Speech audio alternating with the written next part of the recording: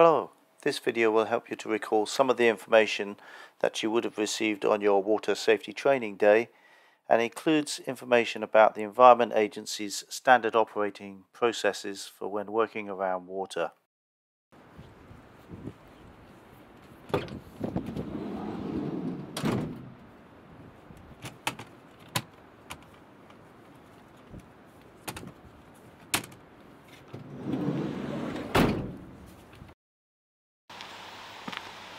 On arrival at the work site, the first thing to do is to make sure that all the paperwork is correct and that your risk assessment and method of working is in place. At the work site, you also want to make sure you know where you are. So that might be using your phone, might be using a map, could be using a personal locator beacon, but you certainly want to check that you know the location and that you've got that recorded somewhere. You want to check and make sure that your phone has got a signal, and if you haven't, you know where you need to go to get a signal. Whichever life jacket that you're using, it's important that you do your pre-wear inspection, which is something you can do at site. And if you've taken a life jacket from a pool source in the office, I would definitely do this before you leave the office as well, to make sure that the life jacket you've got out on site with you is fit for use. It should only take a couple of minutes to do this, but you need to practice this with the particular life jacket that you're using and become confident in it.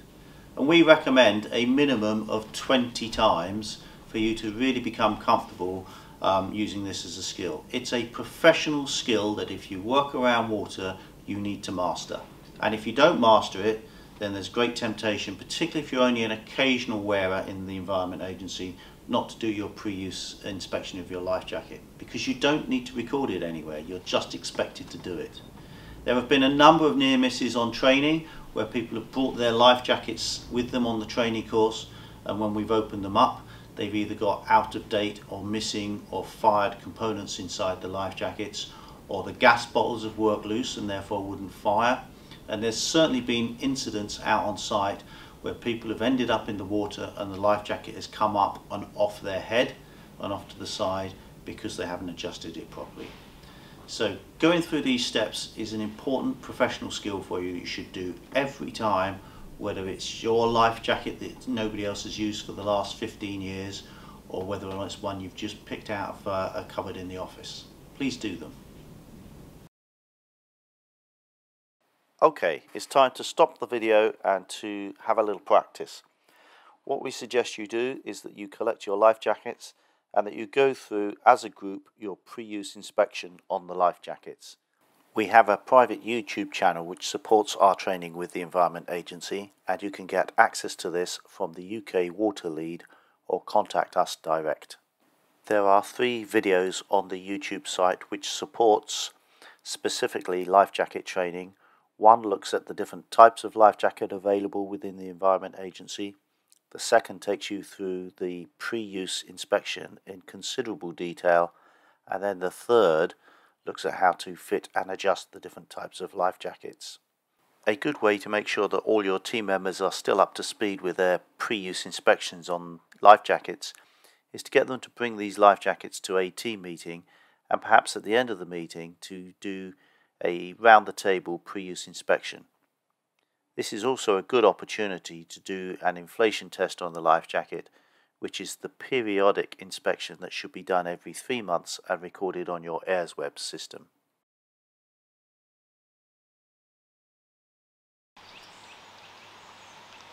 Once all the site arrival checks are done, we've got our personal protective equipment checked and we've put that on.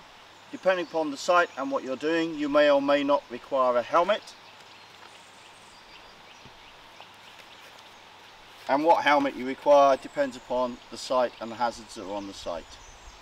We're now ready to do our last minute or site risk assessment by approaching the work site from a position of safety and to see whether reality meets what we were expecting to find.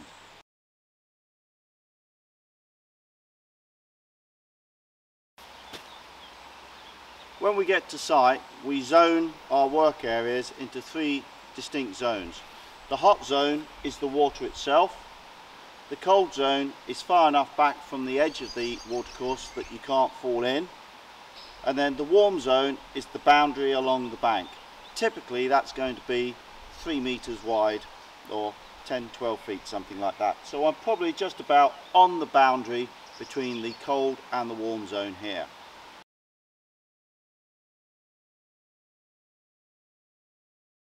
When you conduct your last minute risk assessment on site, you need to have the appropriate PPE on and the minimum requirement to assist you operating in those areas and provide some support if you need to climb out.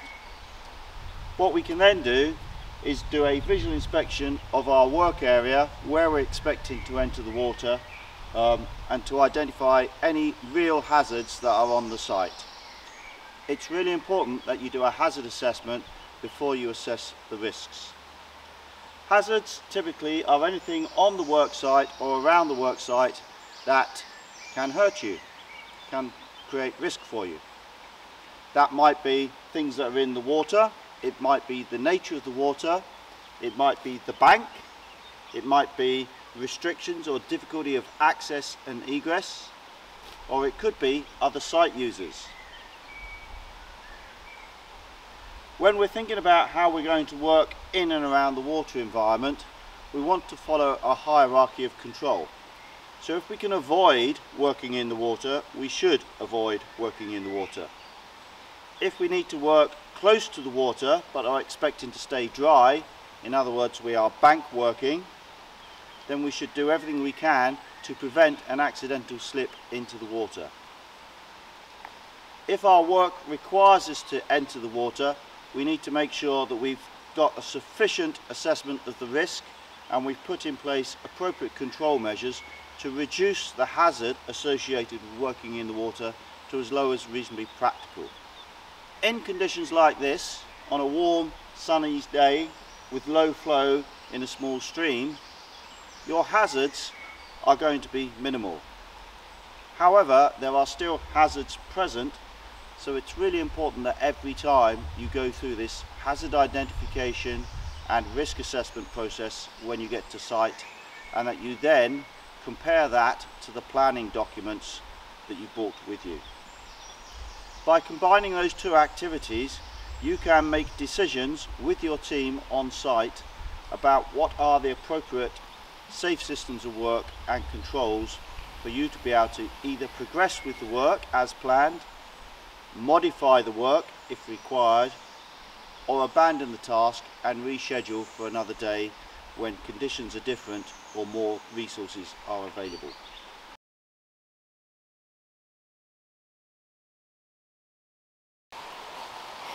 One of the particular hazards that you'll face when working around water are access and egress points and general bank conditions.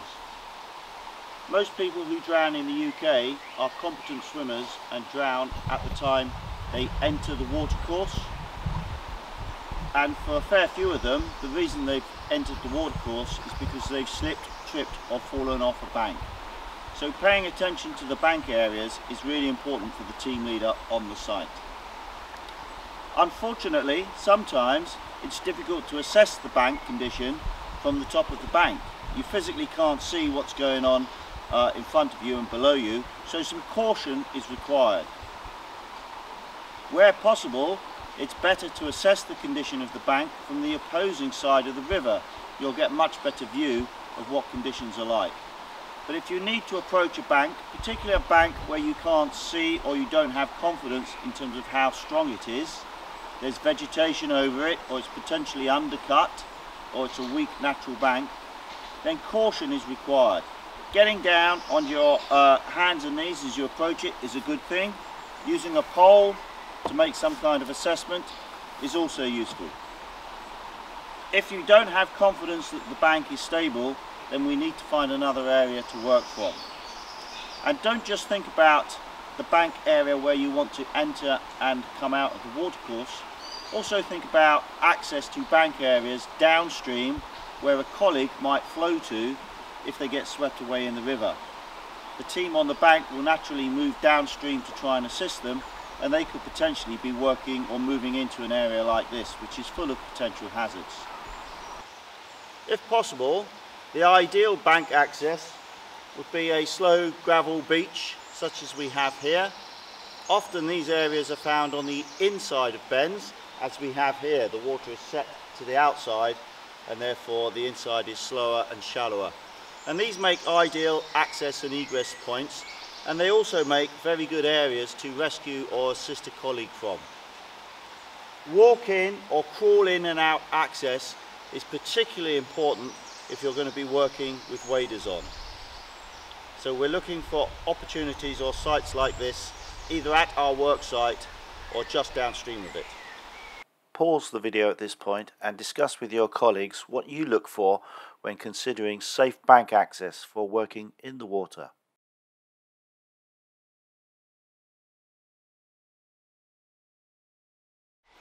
Bear in mind that if we were working here and it was higher flow than it is today, one of the things we need to consider is what would happen to a colleague if they got washed off their feet. And here, quite clearly, there's likelihood that they will be carried below the bridge, through the bridge. So we need to make an assessment of what conditions are like on the other side of the bridge, and indeed whether or not we can get access down there from the bank or ideally from both banks.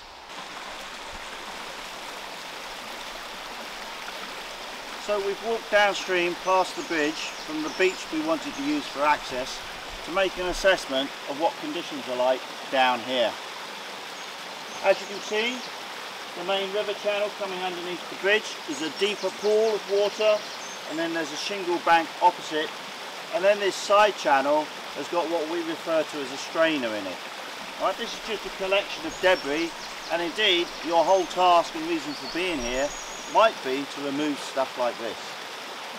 So we need to make sure that if a worker gets swept into this area, A, that there's no significant hazards that are going to give them a hard time or prevent them from exiting the water, and B, a work colleague can make their way into this area to provide assistance with a pole or a flow line if required. And here, that's problematic. Once again, we are downstream of our original work site beneath the bridge and on a small island in the river, and we can see that at high flows we've got scour, so clearly water runs through this area here, and there's a not insignificant debris pile built up here. And this is classically hazards along the banks that you have to evaluate and contend with. Right, what is downstream of me? Okay, how difficult will it be for me to get out of the water on my own? And how likely is it for a colleague who is moving down the bank to try and follow me and assist me is going to end up in an area like this where it's presenting lots of hazards for themselves. Trip hazards, entrapment hazards, impalement hazards, not just to your body but to your face and your eyes. So thinking about when we need to wear eye protection when we're working on sites as well. So here we are again with another hazard to assess. We've got the overhang bank here, and this time it's actually undercut by quite some distance. And when they become undercut, clearly you've got a risk of collapse, but also for a swimmer down here, getting drawn into this area and onto any debris pile, strainer, root system that's down there is potentially quite hazardous.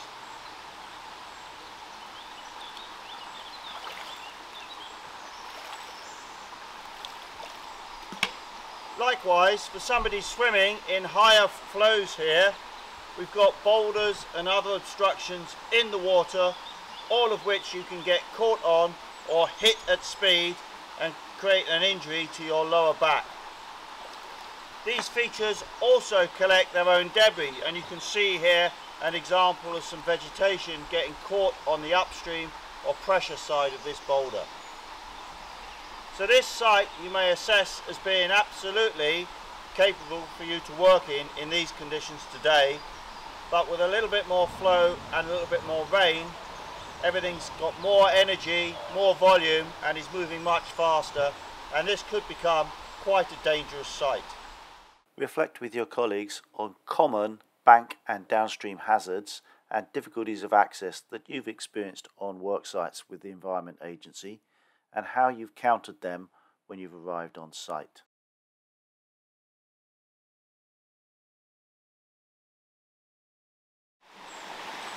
clearly features like this are temporary in their nature and present a significant hazard with more flow in the river than we have today. Anything that is spanning across the river that the river is either flowing underneath or through, such as tree and vegetation debris, or a soil pipe or a services pipe, scaffolding, fencing coming in from a bank, there are any number of hazards that either completely span or partially span a flowing watercourse, and then will collect their own debris at times of high flow, and clearly will collect a swimmer as well. On the training course, when you swim in a life jacket for the first time, we will teach you to swim feet first on your back down the watercourse. That's the best position for you to be able to see what's going on ahead of you and for you to fend off anything with your feet. But effectively what would happen on a site like this is you'd hit it, your legs would probably proceed underneath it, and that tree would catch up on the front of your life jacket and pin you there. You would then find that extremely difficult to escape from, even in water that you could stand up in. The forces involved and the way that the buoyancy works to prevent you getting your feet down and underneath you are surprising for people if they've never experienced it.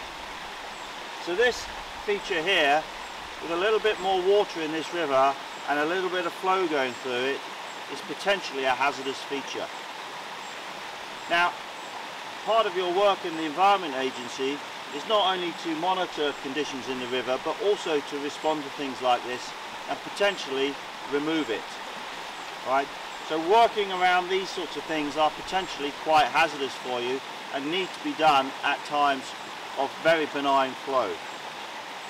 You would expect to see lots of this in your watercourses following a high river event or a flood event, and that can be a very dangerous time for the staff to be out and about working.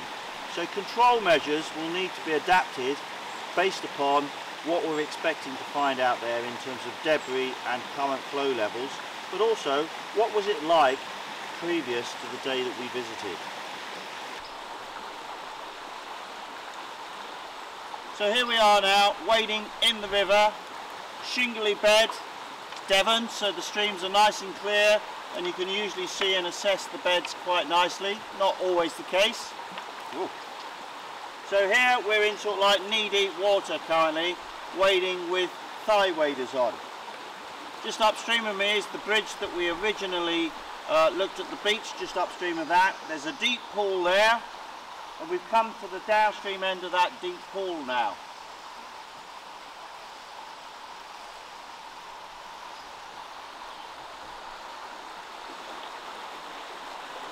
So my access might be down that set of steps over there, onto this shingle bank and then into this area here to work, or it might be that we're here to deal with that debris over there.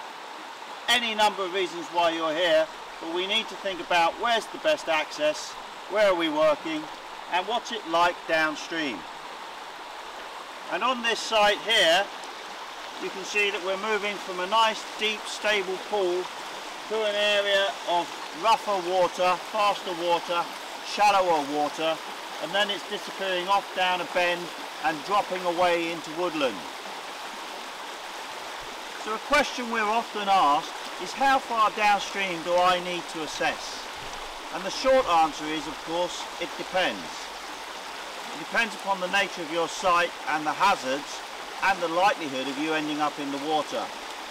But if we were working here, I would want to know what my bank access is like downstream from here to the next deep pool potentially, or to an area where I kind of go, I'm far enough downstream that if I had a slip I could definitely get myself to a point of safety and get myself out of the river. And if I can't see, and if there's lots of in-river hazards such as we have here, and there are bends, and there's gradient, and there's restricted bank access, all of these things are adding to my caution, and maybe getting to the point where I go, I'm not happy working here in these conditions, either on my own or as a team of two. Pause the video and discuss with your team what actions and assessments you should make of your worksite and downstream prior to commencing work to ensure that you have safe access and egress in the case of an emergency.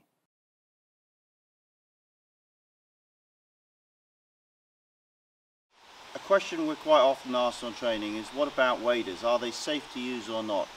And as with everything with water, it's a question of judgment. Your waders that you've got may be thigh waders, such as I've got on here, or chest waders that come up to here, typically. The level of hazard they present depends entirely upon the nature of the water that you're working in, but they are very common. Some of the criteria that would decide whether or not I would work in a set of waders or go to a full dry suit would be things like flow in the river. The higher the energy of the water in the river, the more likely I am to go to a dry suit. In other words, waders lend themselves to still or slow moving water. Other factors that might be in there is the depth that I'm going to. Clearly with waders you have the opportunity to overtop. Now, depending on what else you're wearing as part of your personal protective equipment for working in the water, right, if you have an inflatable life jacket on, as soon as you wade to a depth where you get to the bottom of the life jacket is going to deploy. It's got a water activated system fitted to it. So in and of itself, that may be a control measure that limits where you can work with a set of waders on. But if I've got thigh waders on, I will have overtopped the waders before I set my life jacket off. If you look at partner agencies that respond to flooding events, typically the water rescue teams and the fire service flood response teams will now be in full dry suits with a buoyancy aid as opposed to waders and a life jacket. And that's so they have the flexibility to be able to work in water that's deeper than hip depth, basically. The other advantage of that is that they'll be more agile in the water and they will be warmer because they're deeper in the water. They've got a thermal protection system on, and of course they're protected from the hazmat in the water. You do have dry suits within the Environment Agency, and what determines whether you wear a dry suit or a set of waders will be the hazards and the risk assessment and the work protocol. So if you've been issued with a life jacket, alright, and you go to a site where there are sharp edges, barbed wire fences, or you're using sharp edge tools, you might need to use a different type of personal flotation that's not going to be subject to puncture damage and the hazards associated with that. Likewise, if you go to a flooding event, a set of waders and a life jacket may not be the appropriate equipment for you to be using. You may need to draw from the stores a dry suit and a buoyancy aid and other equipment so that you're protected properly for working in those environments. That said, waders are very common in use. Slow or non-moving water is ideal for waders. As the water speed picks up, if you end up being washed off your feet, even a set of thigh waders will expand and catch water, and effectively they'll work like a sea anchor and drag you further down the river, potentially underneath debris or into a hazard. Other times when I'm going to step away from using waders and go to a dry suit is if my bank access is anything other than like it is here. So if I've got to climb up or down a bank, maybe a ladder or a steep bank, or step up and down things, or climb back into a boat, once my waders are full of water, they're going to be really heavy and restrict my ability either to get back onto my feet in the watercourse or to get out of the watercourse onto the bank. So that's a factor that may determine. If I'm working close and around hazards, so even if I'm wading but I'm wading close to a debris pile because I'm trying to attach a winch cable to a tree in the river or something like that, then waders and a life jacket are absolutely not the right system to be using. You would want to be in a dry suit and a robust buoyancy aid, and there are options to get buoyancy aids that you can be tethered to prevent you slipping and ending up in the debris pile. Pause the video for a couple of minutes and discuss with your team the PPE that you've been issued with for working around water, what the benefits of your particular PPE is, and what the limitations of it are. Are there any jobs or sites that you visit where your PPE may not be the right solution?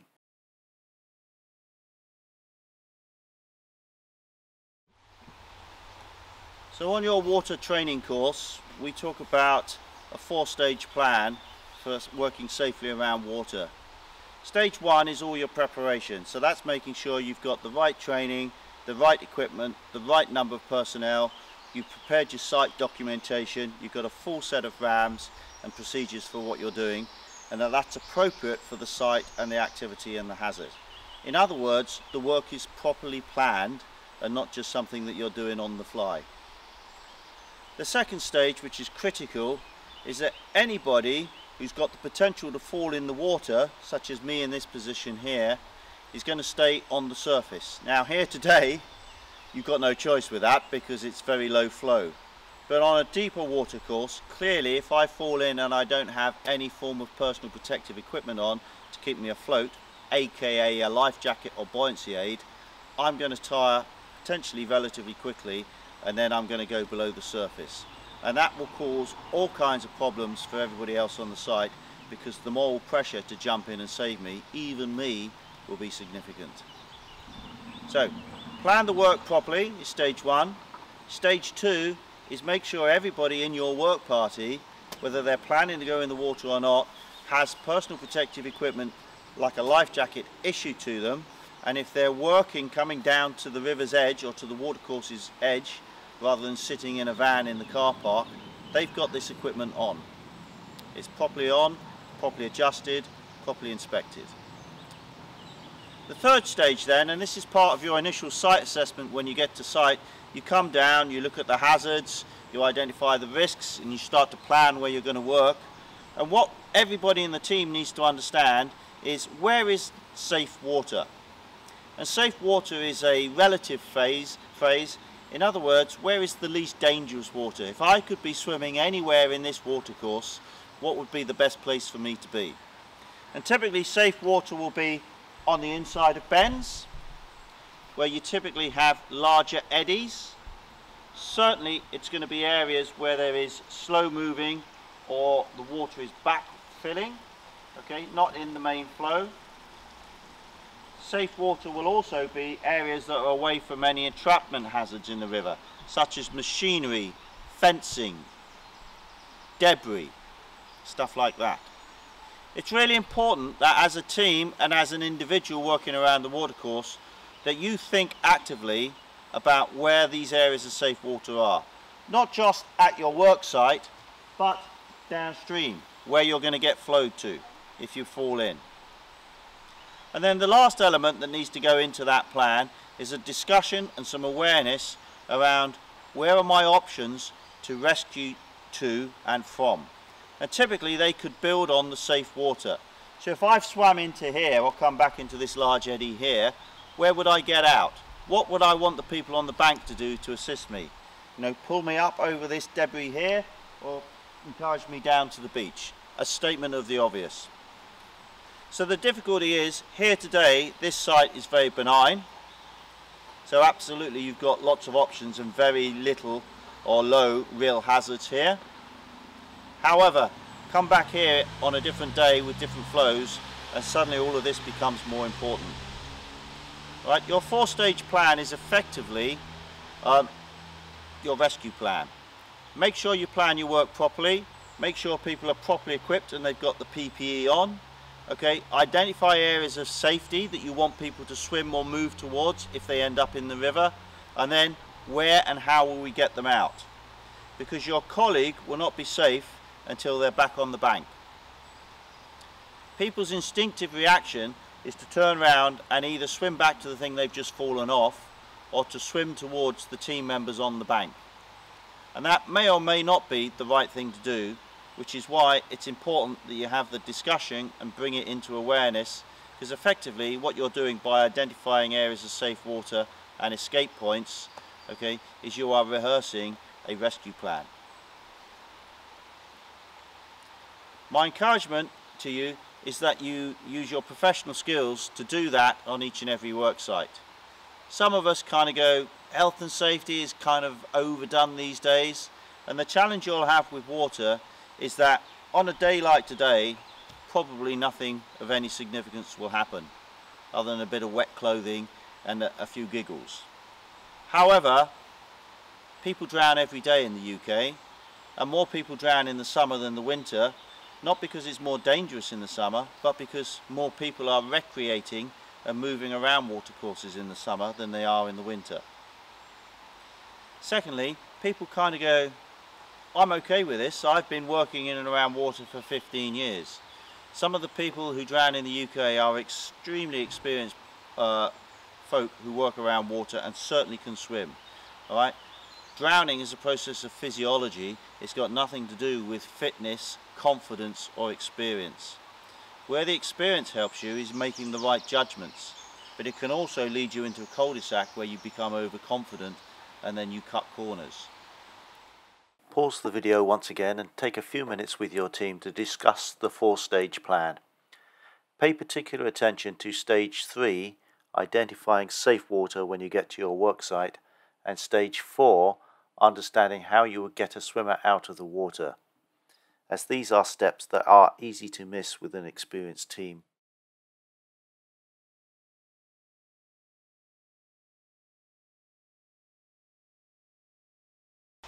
So here we are then, very easy bank access, just literally walk in onto a nice stable gravel bed. Good visibility, the water's nice and clean. I nearly always take a wading pole with me just for stability and so I can check things, but I can now move out into the watercourse. As I move into the watercourse, I want to be looking upstream to see if anything's coming at me. That could be a tree, it could be a kayaker. And I also want to look downstream to assess the hazards and where I might be taken to. If you have the option, you will always deploy and work from the inside of a bend, as we've done here. So as we move out, we're moving from shallow, sheltered water into faster flowing water and potentially deeper water.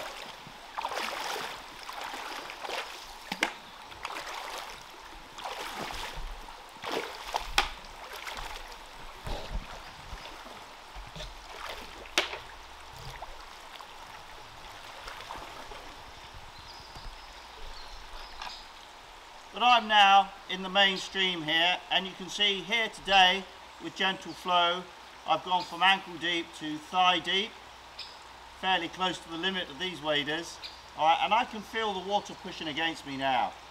The nature of the riverbed is still the same. It is shingly, small boulders, but they are very rounded and very slippery.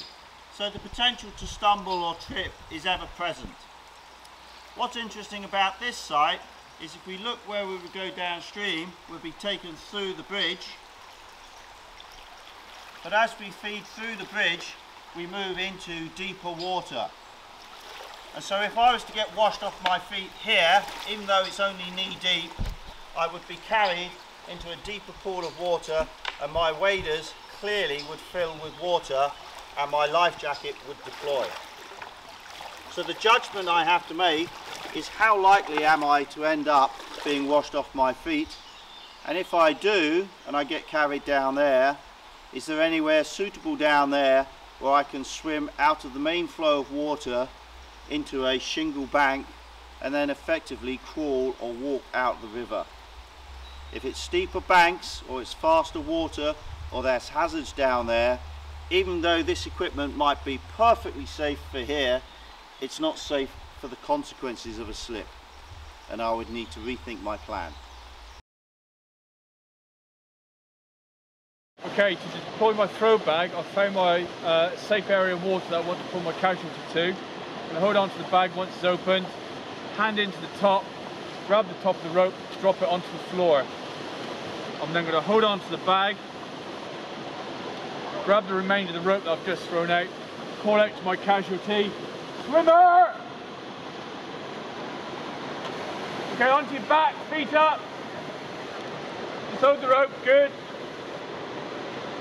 Gently pull them in.